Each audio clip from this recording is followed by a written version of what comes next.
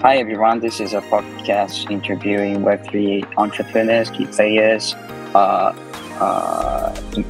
in the crypto scene.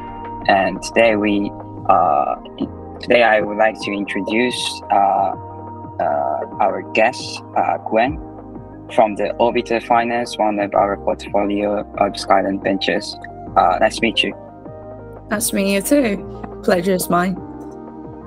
Yeah, nice to meet you. So I'd like to quick dive into the questions for the what are you doing for the Orbiter Finance, and also would like to know about the so what Orbiter Finance doing for the Web3 domain.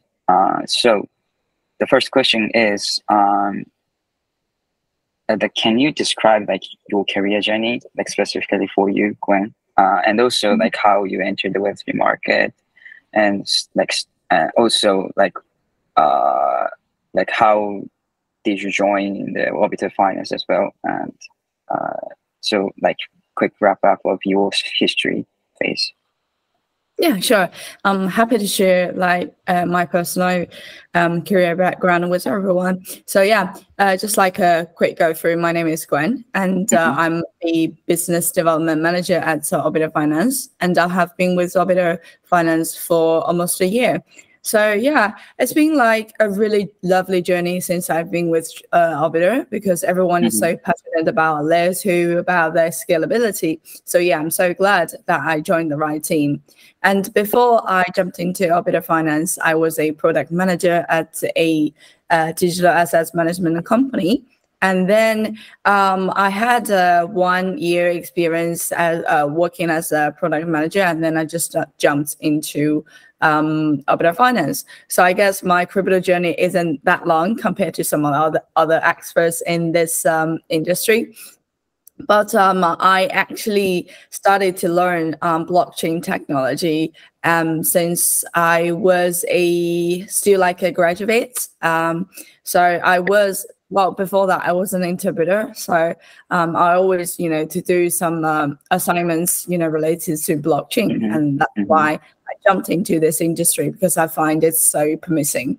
Yeah, so that's about my personal background. Okay, thank you so much. So about the team of the finance. When did you join the Orbiter Finance, and maybe it looks like you see the how how Orbiter Finance are structured, or how they growing up in the crypto. So could you explain about the team building history about the Orbiter Finance? Yeah, sure. So we are a team with 21 talents, and everyone just have really, really good backgrounds in blockchain industry. So we have 16 engineers or developers. So most of them, they are committed in the smart contract development. So and we have 3 in marketing campaign and operation, and also we have some colleagues who quite excelled in product development as well, or the product roadmap design. So yeah, that's the whole structure of the team. So I would say this team is a really young team. Everyone, as I said, everyone is so passionate about this industry, and everyone just I'm happy to see that actually everyone is determined to heading to the same direction. So that's a really good thing to say at this point of stage. So yeah, that's a really simple overview of our team scale. I see. Thank you. So is Orbiter Finance started few years ago? We started in 2021. 2021. Okay, so it's really young teams, right? Yes, I mean, all these projects in this ecosystem, especially in layer 2, are quite young, isn't it? I see, I see. Yeah, I mean, that's why we are progressing so fast, because as I said, everyone is like a new blood in this team. So yeah, even though we're still a young team compared to, you know, some big companies, we are progressing, you know, progressing positively at the current stage. So yeah. I see, I see. So move on to the next question. So why did you focus on, or like why your project? So why did your project focus on the Ethereum ecosystems? So, and also like what type of importance does your project hold in the Web3 space? That's an interesting question. So, well, in terms of the origin of why we actually jumping into the Ethereum industry or the layer 2 ecosystem, to be specific, is definitely if we, you know, look from a wider picture, everyone is definitely talking about how to optimize the performance of Ethereum and how to, you know, improve the scalability of Ethereum as well. And then that's why, and that's why compared to layer 1, we find the layer 2, you know, has more promising future, because it actually, especially for rollup, it actually inherits the security of Ethereum mainnet. And also it can contain more TPS as well. So that's why we definitely jumped into this ecosystem.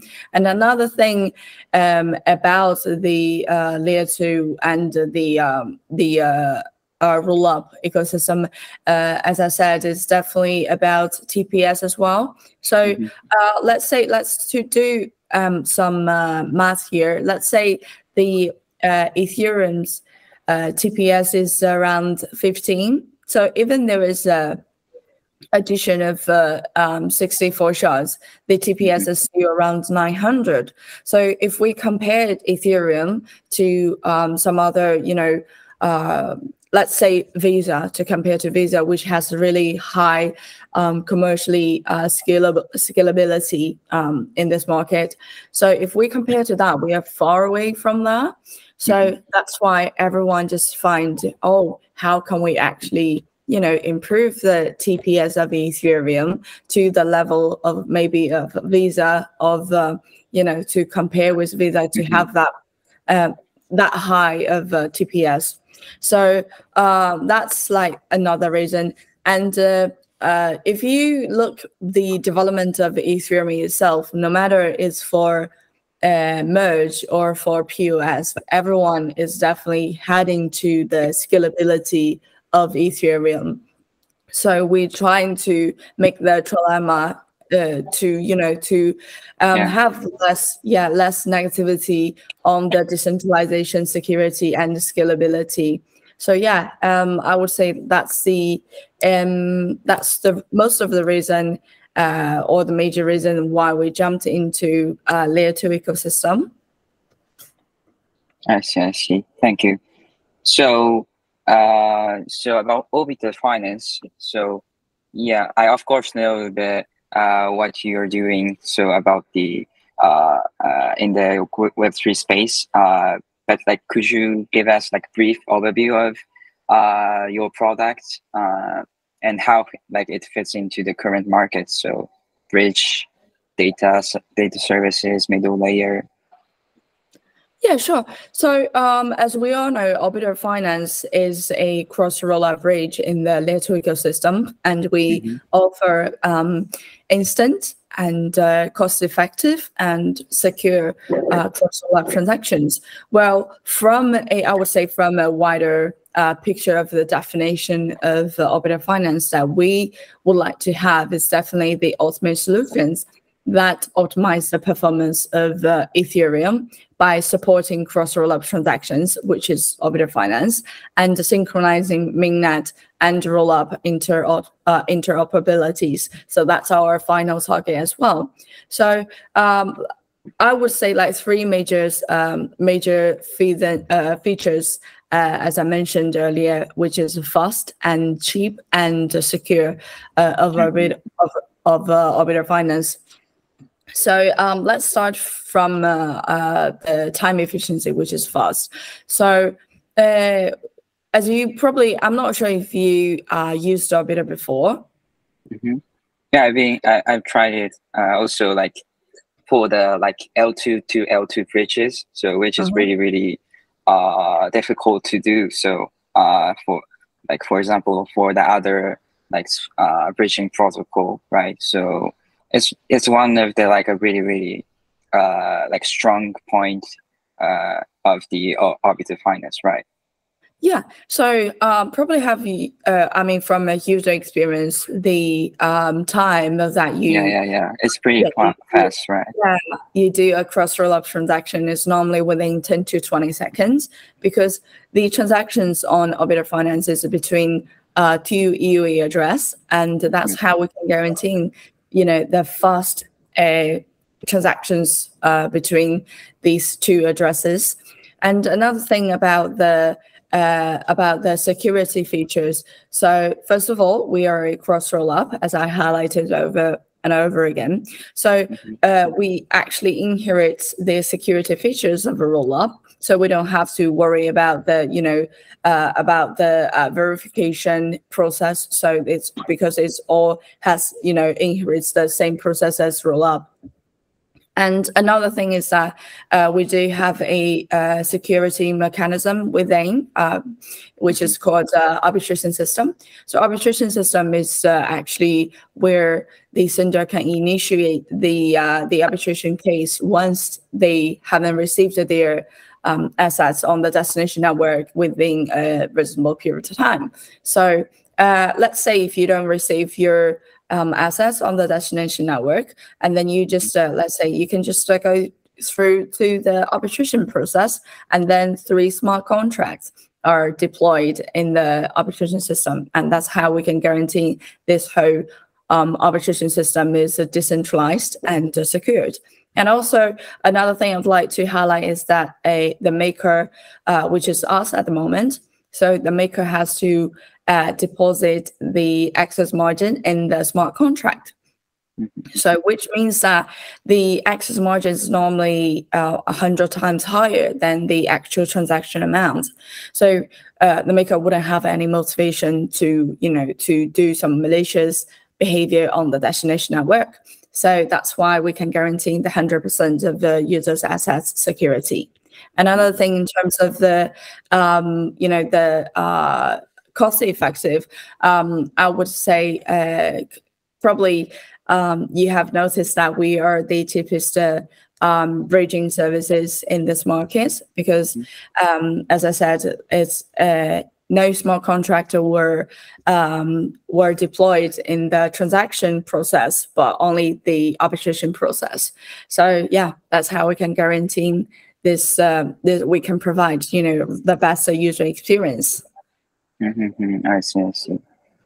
So I understand that like the bridging protocol between layer 2 to layer 2 is really technically challenging or like difficult, I guess. So that is like your like core technology, right? So yeah. What do you mean layer 2 to layer 2? You mean cross rollup? Yeah, cross rollup. So like for example, other competitive player offer us to like cross chain rollup, but it is like between optimistic to optimistic or ZK to ZK. It's like sometimes it's not like support. They didn't support it like ZK to optimistic or like other layer 2 to layer 2. So it's kind of difficult issues for the normal cross-chain rollup, I guess, and the cross-chain bridge, I guess. Yeah, that's why we have been highlighted to the, you know, to the market and to the user, is that we are not a cross-chain bridge. rollup bridge, because if you are a cross-chain bridge, I'm not sure if you ever heard about the bucket effect, the famous bucket effect.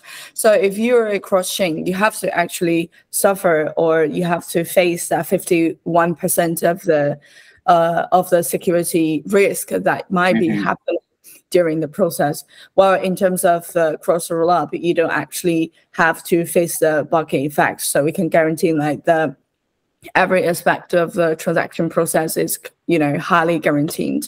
So yeah, that's why I would say we're quite competitive in terms of the security compared to some other competitors. I see. Okay. So yeah. Also, I'd like to know more about the like upcoming your challenges about the L layer to middle layer projects. So that like Orbiter is currently working on, right? So please like let us know like what are you doing for the layer to middle layer, L to middle layer? Yeah, I'm quite happy to share the aggregated middle layer to everyone, because we are quite famous, or well accepted, known as a cross rollup bridge, but that is not the final target or the ultimate target of the whole of the product development. I would say so our roadmap as a whole is definitely to improve the TPS and ultimately optimize the performance of Ethereum. So I would say cross rollup bridge is definitely the first phase, and it's like the stepstone for our second phase. And then for the second phase, ZK Prover will be probably, if everything goes well, probably will be able to meet everyone at the end of this year. So ZK Prover is, as I said, is trying to, aggregate all the ZKPs from ZK rollups by adopting zero knowledge. And also we have, aggregate the transactions from individual users or AA wallets by zero knowledge as well. So by doing that, we can actually improve the TPS by 90%, which is quite decent, I would say. So that's how you can see that from the first phase that we're trying to build is definitely, first of all, to collect the transactions from the Orbiter bridge, and then to I would say like a sort of laying a foundation for the ZK Prover as well. And then another thing is that we realized that transactions between EOAs might not be the ultimate solutions. Whereas if you look at the AA technology, is definitely way cheaper than the EOA address. So that's why we would like to to finalize or ultimately progress the Orbiter finance as a whole. I see. Thank you.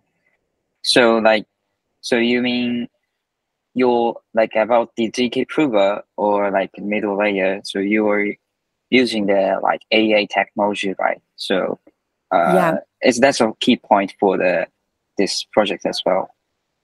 Yeah, well, we will be using zero knowledge for sure, and ZK Snarks and the AA technology as well. I see.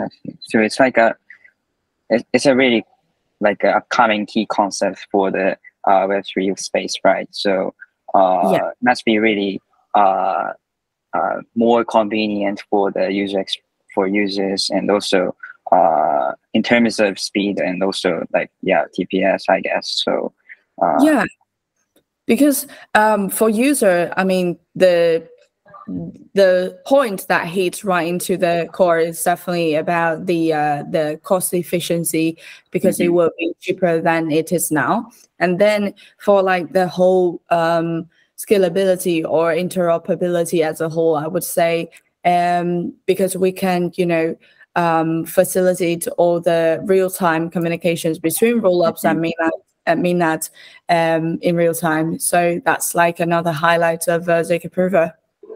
I see. Thank you so much. No worries. So this is a final question for you. So could you explain like your future plans, your project's future plans, or for the Orbital Finance? So what is like a future blueprint of the Orbital Finance? Do you like, if you like finish the like ZK Prover or like your upcoming projects, maybe Orbital Finance will spread out over and over on the Web3 space, I guess. So let me know like your blueprint about that.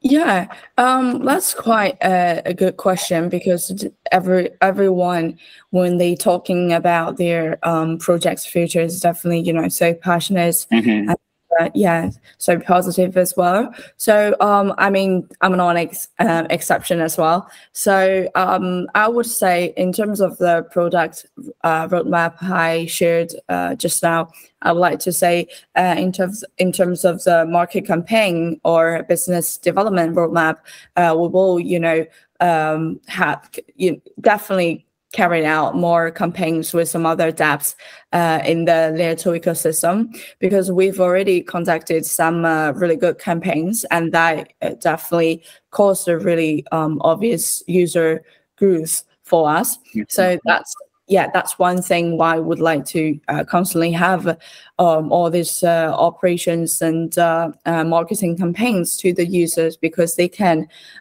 get some benefits from that as well. And then in terms of the business development roadmap, I would say we definitely will go for some big conferences.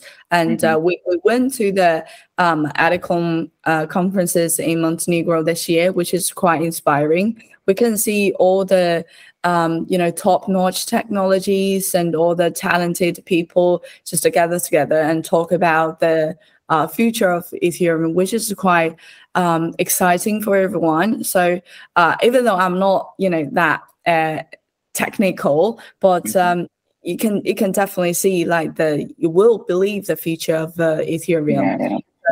So definitely joining in this kind of conferences will be another big step of us as well.